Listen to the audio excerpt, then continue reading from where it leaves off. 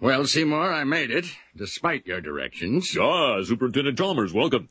I hope you're prepared for an unforgettable luncheon. Yeah. Oh, ye gods! My roast is ruined! But what if I were to purchase fast food and disguise it as my own cooking? Delightfully devilish, Seymour.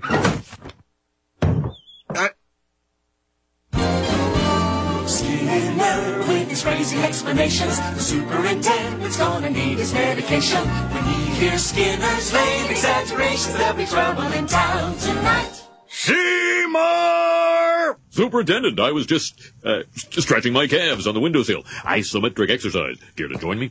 Why is there smoke coming out of your oven, Seymour? Oh, that isn't smoke. It's steam. Steam from the steamed clams we're having. Steamed clams. Ooh.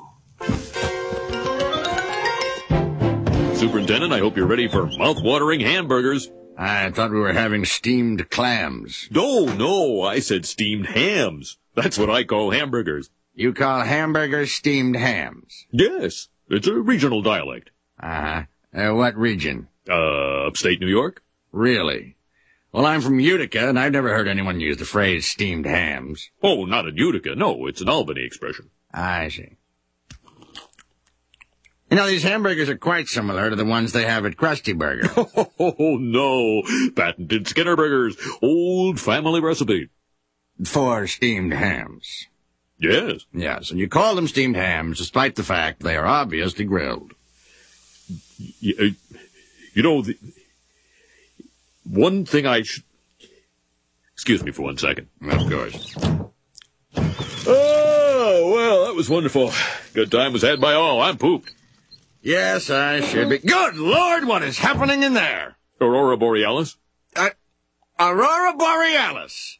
At this time of year, at this time of day, in this part of the country, localized entirely within your kitchen. Yes. May I see it? No. Seymour! The house is on fire! No, Mother, it's just the Northern Lights. Well, Seymour, you are an odd fellow, but I must say, you steam a good ham.